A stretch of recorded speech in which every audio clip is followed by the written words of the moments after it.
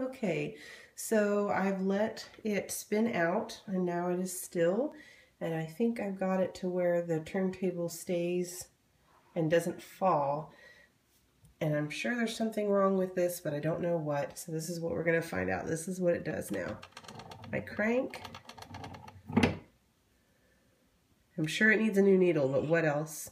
This is what I want to know. It just stops. Lift it up. Goes. Nothing. Even if I spin it, if I crank it more, it doesn't matter.